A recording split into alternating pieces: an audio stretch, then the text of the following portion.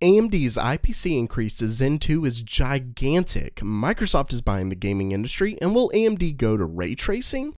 Stay tuned.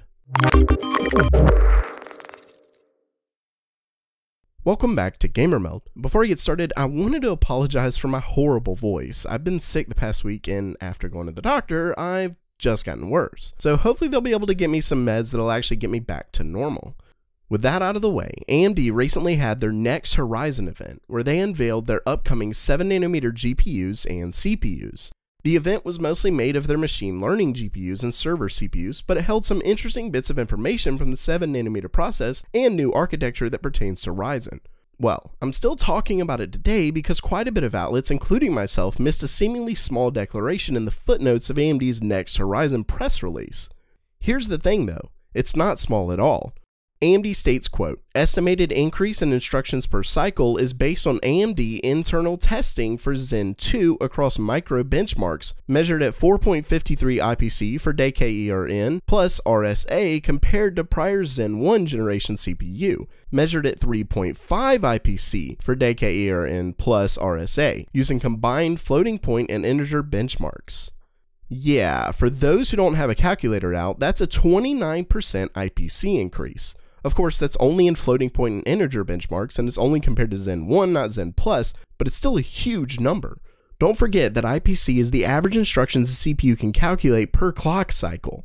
The only issue is that IPC varies based on each application via how well it utilizes the architecture.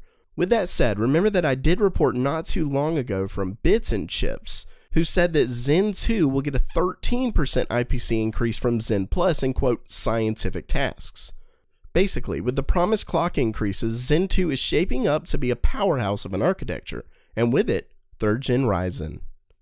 Next up for today, in a bid to possibly offer first-party titles in the next-generation console war, Microsoft has acquired inXile and Obsidian Entertainment. Now, both of these companies are known for some pretty incredible RPGs, like inXile Entertainment's Wasteland 2 or Obsidian Entertainment's Star Wars Knights of the Old Republic, which is probably one of my favorite RPGs, might I add, Pillars of Eternity, Fallout New Vegas, and plenty more.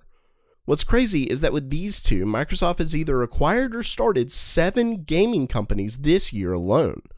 So yeah, the company seems to be pretty serious about first-party titles moving forward.